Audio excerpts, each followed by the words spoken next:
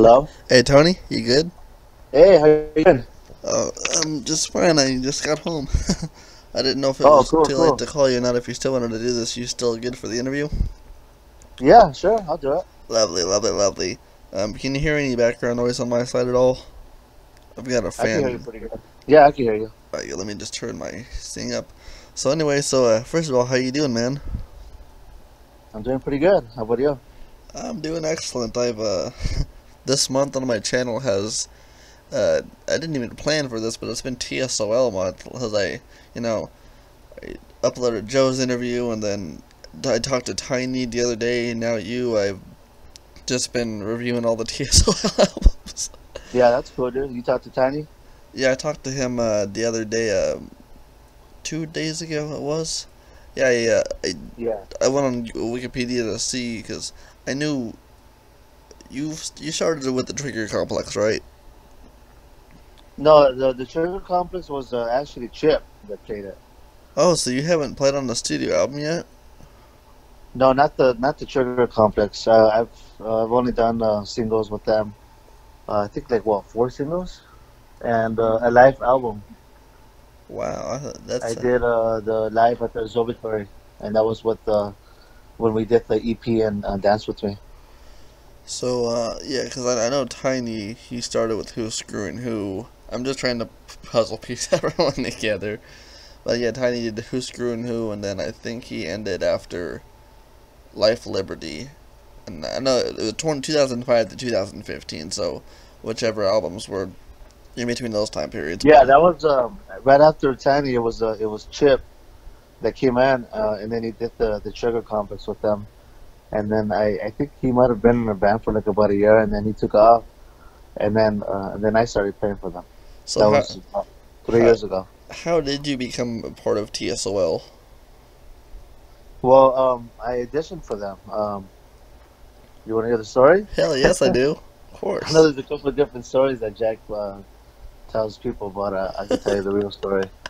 Um, well, I used to be a mailman, right? A And mailman? yes, I was a mailman in Los Angeles, and for a while, I was working there. I might have been there 3 years before I left, but I used to go up in the hills, this little area called Montecito Heights, and I remember I was delivering at this house for a while. I had the route for a while, so I was delivering to this one big pad that was up there, and one day they had a parcel, a package, and it didn't fit in the mailbox, so I decided to walk it to the front door. I wasn't gonna leave it out so someone could come by and take it. Yeah. So I walked it up to the front door, and then as I was getting to the front door, the living room window was huge. It was the big ass house, big ass window, and Jack always tells everyone I was looking inside the window, but I wasn't. But you could actually see through the window from when you're walking down the little walkway on the side, and I saw a huge I think it was like a vinyl or something on the wall, and it said TSOL, and I was like, holy fuck, it's who is it? Is it the manager of TSOL or one of the members? I wasn't sure. So I looked at the package and it said Mike Roach, and I was like, oh fuck, that's the crazy part. Oh, So I was delivering mail to Mike Roach the whole time, not knowing. I oh never my really god. saw him outside or anything like that. But I started following more TSOL on Facebook after that. I mean, I grew up listening to TSOL, so I already knew who they were. Um, so after like a couple of years of just following them and following everyone in the band, um, there was a time when I think I found out Kanye was leaving the band, and I right away I messaged Mike on Facebook, and then he wrote back, and then I was like, "Hey, I'm interested in trying out. I know your music. I grew up listening to it. Give me a shot." Usually they get people that they know or a friend of a friend. Yeah. It's never a person they don't know. It's very difficult to get a gig like that. So I give it a shot. Um, Mike wrote back, And he's you know what, give me, I was, you know, I'll put your name in the hat, and if we pull it out, then we'll give you a try. And, you know, I never got that chance, so they ended up fighting someone else. You know, they ended up getting a chip. Uh, so you know, you know, I was bummed out. Whatever, I really wanted to play for them. Um, so maybe about a year and a half later, 2 years, I think. I don't know, around that time. Um, I think I found out that Chip was leaving because Jack posted something on Facebook saying something about um, it's hard to find drummers that could tour or something like that. I can't remember what it was. So I messaged Jack and he wrote back. He didn't really sound too interested, Shit. but so I was like, so I remember I had talked to Mike before, and I was like, I'm just gonna write Mike, you know, because he's the one that I spoke to before about trying out about a year and a half ago. So I messaged him, and he kind of remembered me, and you know, he just, I guess they were auditioning drummers, and no one was working out. So you know, I messaged him, and he messaged me back. He's you know, he was kind of being rude in the beginning, but because I mean, I guess he was frustrated because he was trying out other drummers, and you know, they were trying out drummers, and no one was working out, and they were frustrated, I guess, and because people would say like, yeah, we know the songs, you know, the drummers would say like, yeah, I know the songs, and then when they show up, they wouldn't even be able to play fucking dance with me or something like that, you know. So he was like, he like cut the bullshit and just went straight to like asking me like, shut up, like, are you good? How long have you been playing? Can you, you know, are you experienced? Like, and this and that. And I get it, you know, I didn't get offended or anything like that. So you know, I told him, yeah, dude, like, you know, I've been playing for a little over 20 years. You know, I give them all my info, whatever. And then I was at work at the time. I was still working for the post office, but I wasn't a carrier. I was a supervisor, and I was a supervisor in Compton, California. In Compton, damn, that's hard. Yeah, and then I mean, I've never been there before, but yeah, it's pretty. It's not as bad as it used to be, but it's pretty brutal. So I was working when he messaged back, and he's can you show up in 2 hours at the studio, which is like 30 minutes from where I was at. And I was like, fuck, 2 hours, like, okay, I'm not gonna say no, you know. yeah, it's So T.S.O.L. I was like, yeah, fuck yeah, I'll show up in 2 hours, dude. And send me the songs you want me to go over with, you know. He sent me the songs, you know, the shitload of songs. A lot of them were off the Trigger Complex, which at the time I never heard it, you know. Yeah, the So Trigger Complex. When it came out in 2017, I wanted to see you. I listened to that song a bunch, but I didn't get. Which I'll let you finish your story, then I'll talk about this because you might find it kind of funny. yeah, yeah, it was, you know, and then I heard it, and you know, it's a great album. I love it. Oh, I love it Uh, too. so you know, I had a few hours to learn to kind of like just listen to the songs and learn them in my head. I couldn't go home and practice anything. I was at work. Uh, so you know, I listened to it as much as I can within those 2 hours, and then went straight to the studio and I auditioned. And right after rehearsal, they told me I was on for the tour they had set up, which was a Warp Tour. Hell yeah! And then so I you know, I got the gig, and I was very excited. I was very happy. Oh, I would be I too. didn't tell anyone for 2 weeks because I was scared that they were gonna call me back the next day and be like, nah, forget it, we found someone else. So I didn't want to like jinx it, you know. Yeah, I get what So you mean. yeah, so but I mean, 2 weeks after, I started going all crazy and announcing it, telling my family and my friends, everybody was stoked. I'm in fucking And T.S.O.L. yeah, it was badass, man. It was, you know, and so I've been playing with them ever since, and it's been an honor playing with them, and you know, I love the guys. It's been really fun, and that's my story of how I joined TS. That's an awesome story. Did you play in any bands before T.S.O.L? Yeah, just local bands back home in California. I started playing in with bands like in 1995. I started off with a band called the Jawas. The Jawas. Yeah, and then just local backyard bands, the Feds, Urban Decay, um, Scum, and then I started playing for one of my favorite bands right before TSOL, a band called Litmus Green. Oh yeah, I Um, actually saw that in your bio. I was gonna bring that up too. yeah, it's a great band. If you guys haven't listened to it, listen to them. They're from Orange County too. Yeah, I heard Litmus of Green. like I heard a couple songs, a really hardcore band. I liked it.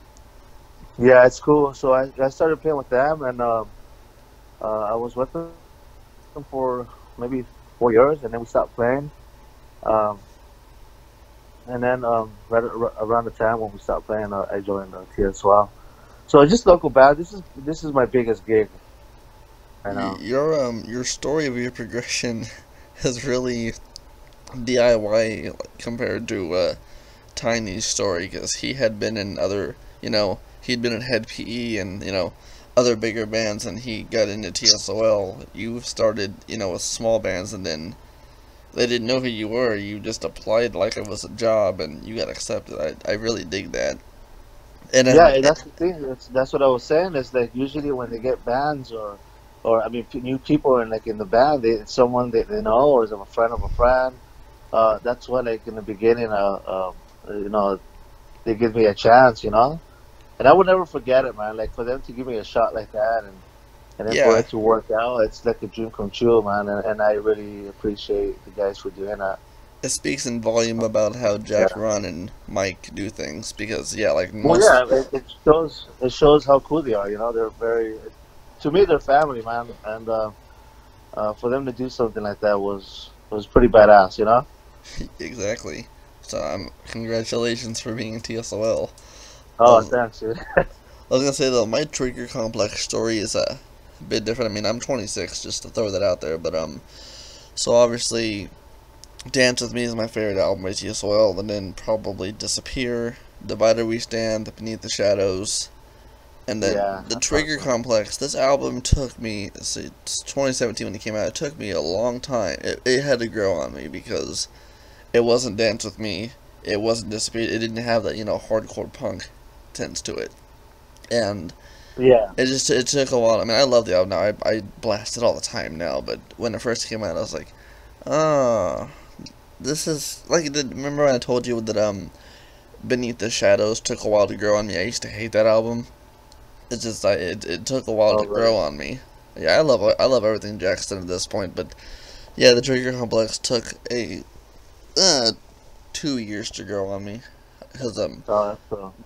Yeah, I love all the albums, man. I mean, if you notice, every single one of them is different, and that's their goal. They want to make it sound different. They don't want it to sound the same, and I think that's cool, though. I mean, I listen to bands that still play and then they're from like the '80s and stuff, and their new albums still sound like the old stuff, and in a way, it's kind of cool, but it's in the same time, I want to hear something different. the only two TS Everyone has different opinions on it. That's my yeah opinion.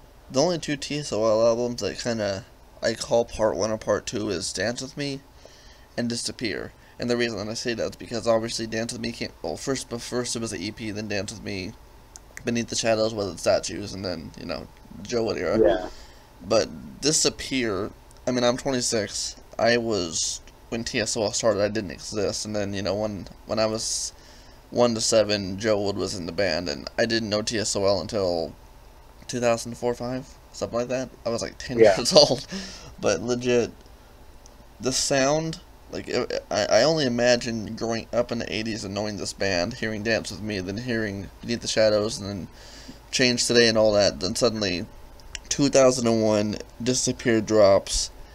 It has the Jack Grisham, it has the hardcore sound to it that Dance with Me has, and even the cover, Dance with Me's got a little, what is it, a little zombie guy, a little skeleton standing on the side of it. yeah, The artwork is rather relatively the same, and it's got Jack Grisham just TSOL's return. That's what I like to call Disappear. yeah. Yeah, that's my second favorite album. I wish it was on vinyl. I don't know why they only Yeah, put it's it out on good. CD. Have they ever talked about releasing Disappear and Divided We Stand on vinyl or cassette at all? No, not that I know of. No, no. I think the only ones right now, the only ones that we have available that I know of, is just Dance with Me and Beneath the Shadows. And I haven't seen any Sugar Complex, but I know they've had it for some time in the beginning. Hopefully we'll get more of those. Yeah, and I noticed they just reissued Beneath the Shadows, and I'm like, come on, Jack, do Disappear and Divided We Stand already. Come on. Yeah, I wouldn't. Yeah, I think maybe they might do that later on. I'm not sure. Yeah, I posted in the group about that, and I was like, who would like to see this on record or tape? And everybody's like, yes, do it, do it, do it. Yeah. Well, yeah, we should do that. I mean, the vinyls go pretty quick. Everyone seems to be start collecting them nowadays. What's your this is kind of a question that I don't normally ask, but what are your top 10 favorite TSOL songs to play? My top 10 Yeah, to play. that I like playing. Hmm. Fuck. Let's see. I have so many of them. That's why I don't ask this question often, because it's not easy. Oh man, there's a lot of them, man. I like playing all of them, to be honest with you. That's a But like perfect my answer. top favorite ones. If you can't do a Um, top 10 list, maybe a top 5 list or a top 3, if that's easier. let's see. Let's see. I'm trying to think. I like playing. One of my top ones is "Dance with Me," of course. That's a Um, bit- the song "Satellites" from the Trigger Complex. Yes, I love I that love song. that song. Um, and we played it a couple times, and I wish we could play it more. It would have to be "Darker My Love." Yeah, that's a song I don't hear come up too often. Yeah, that's a Nice. great song. I love that song. But we played it a couple times, and that's probably one of my favorite songs that I played with them. That I had a lot of fun playing.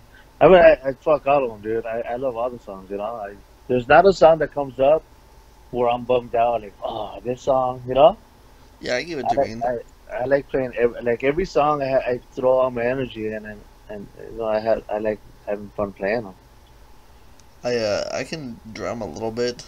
I've played World War III and Superficial Love before. I mean, I'm nowhere near the level. I wouldn't get on a stage and try that, but Yeah, I got the pattern down a little bit. I tire easily, so I couldn't really do the whole. yeah, Yeah, that wouldn't work too well. It'd be like band would look at me. Are you already tired? Yeah. Sorry guys, it's only been 15 seconds. Yeah, yeah. those I think fucking one of my favorite ones that I really like to play too is "Die for Me." died. Let me. Um, yeah, with Ron singing it. It's just I get a lot. I don't know when I play that song. There's a lot of energy in it. Um, and then I like to play. There's a part where I just start playing my eighth notes on the ride, and it's not like non-stop. It's kind of like challenges me to like just keep going and going and not stopping, not stopping. So I Uh, like that song. Yeah, it's a badass song. since you did bring this up in chat, you said you guys did play Red Shadows recently live. Uh, yes, it was actually last year. We played it a few times. It was in our Australian tour when we played it. Oh, Australians are nice. Yeah, we played it just a couple times. I believe we played it. But with Ron singing, Yeah. Jack didn't sing them.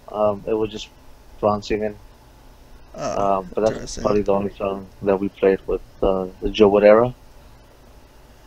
Yeah, yeah, it's a really good song, and I actually, because you know how I showed you that screenshot earlier, so I posted the review of Change today, and he saw it and he reshared it, and yeah, apparently that made his day to hear that you guys played that or something.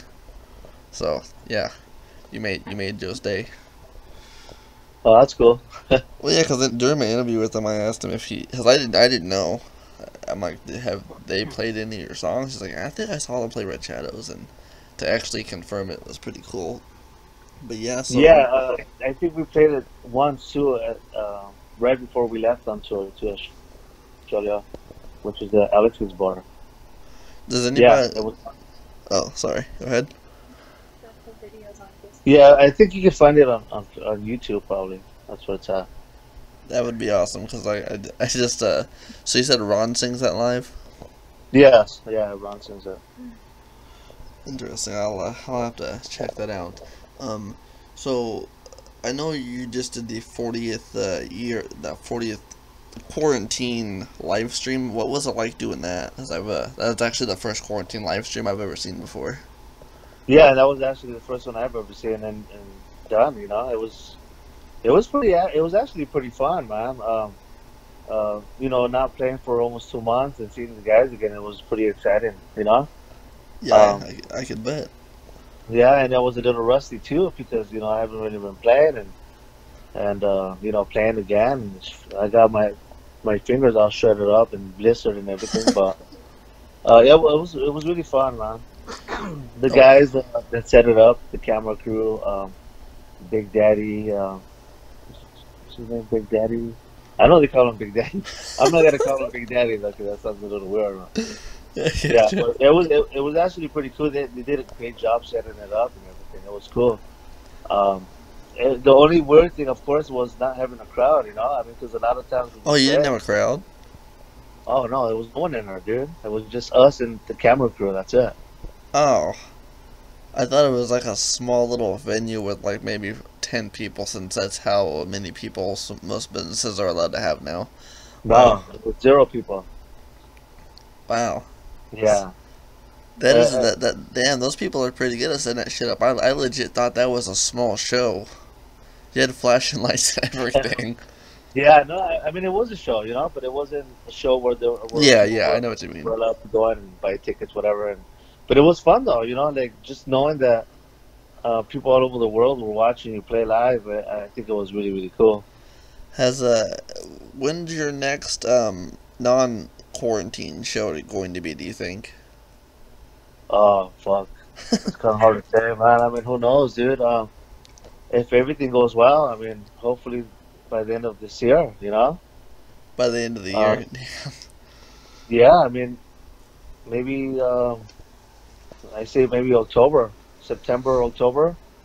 I I think we might have some shows in California that are booked around that time, but I mean, I can't say if Yeah, yeah. It it's depends happening on for what this sure because it's pandemic all, does. yeah, yeah. I was gonna So say, hopefully that happens, man, because I really miss playing and we need to get back out and start playing again. I haven't seen T.S.O.L live, and I really want to. And I returned to the Philippines, which is where I'm married, around the end of the year. And if I could have literally one wish, it would be to see T.S.O.L live. That would, if I You've could never just. seen TSO play live? Nope. I'm from a small town in Oh, Kansas, man.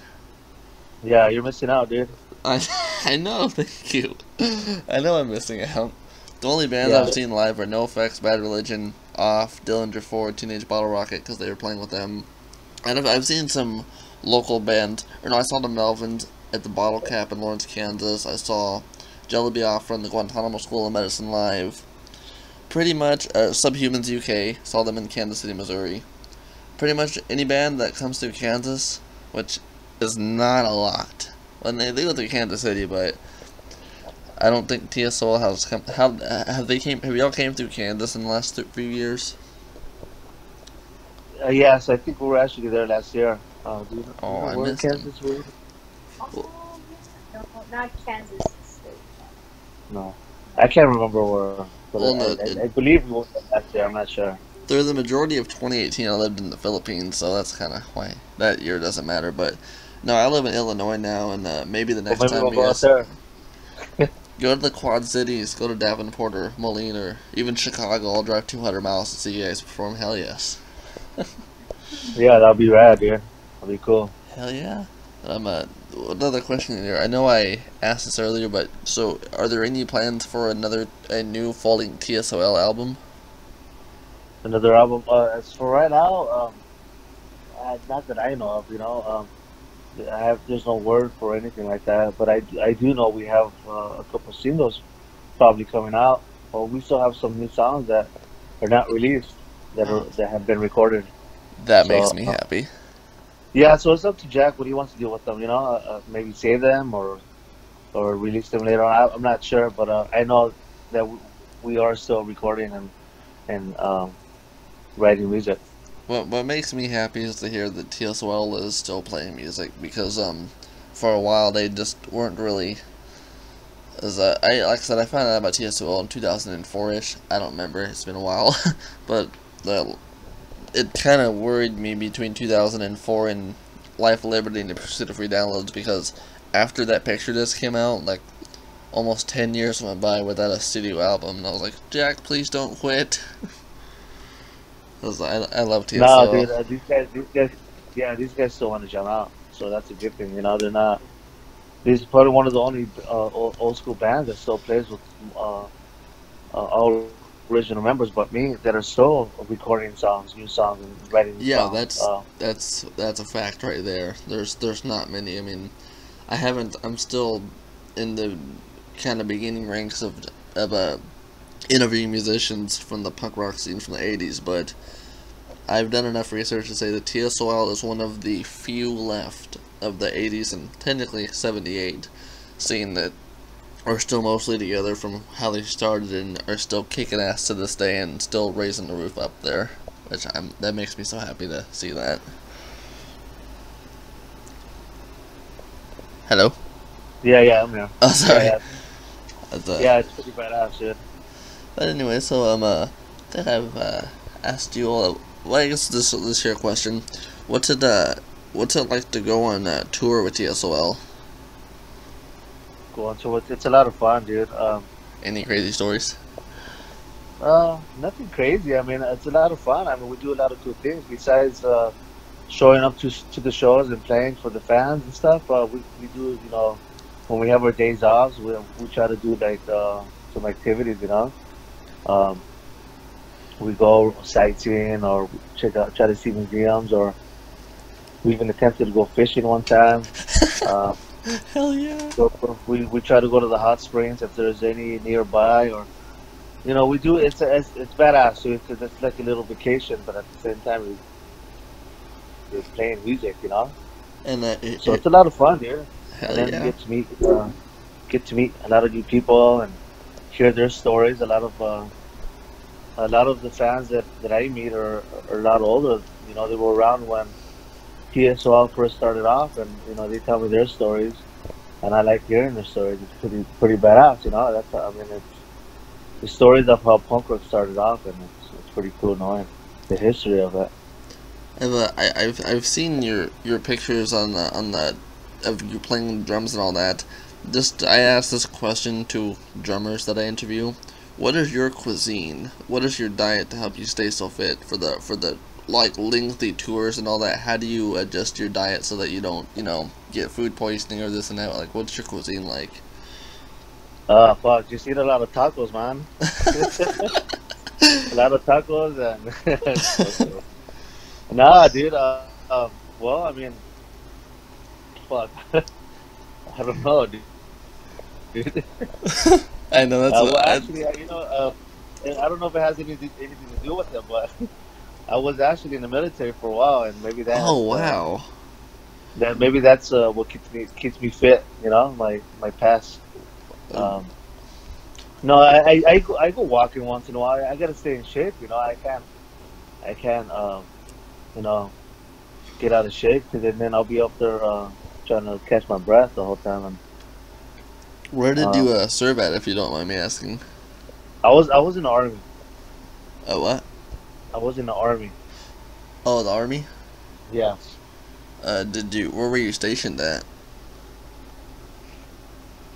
I was stationed in Germany for 6 years. Oh, nice. Cool. Yeah, I always like to. But thank you for your service, by the way. Oh, thanks, dude. Thanks. Yeah, you know, there's a lot of different things that I do to try to stay in shape, to stay fit, so that way I can keep up with playing and stuff like that. You know, Hell it's yeah, not man. with the things that you eat, and you know, you got to be active. You can't just be sitting around. That's what I like to hear. Yeah, sorry, Yeah, I ask musicians that question all the time. It's just because yeah, some musicians have a really, like, I've heard Greg Hedson, he's got a very unique diet.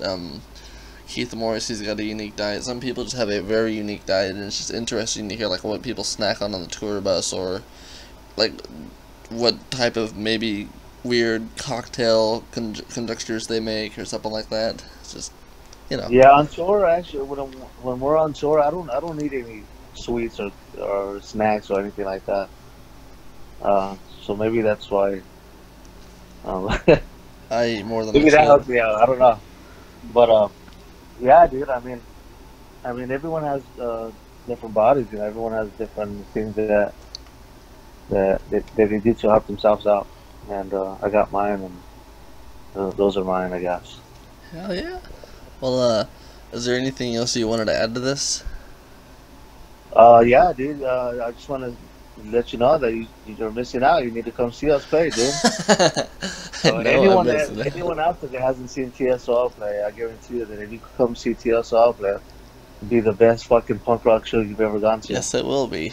And I need that's my bucket list. Okay, that's the wrong word. That's my dream before I leave this country. 'Cause I don't really die no time soon. I don't want to die Oh, for definitely. die Yeah, for TSOL maybe not right now, but in the future. Who knows?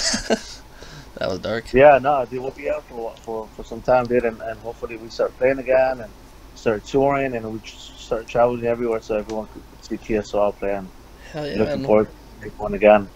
Well, thank you so much for your time on this. I really appreciate it. Yeah, no problem, dude. Thanks for calling me.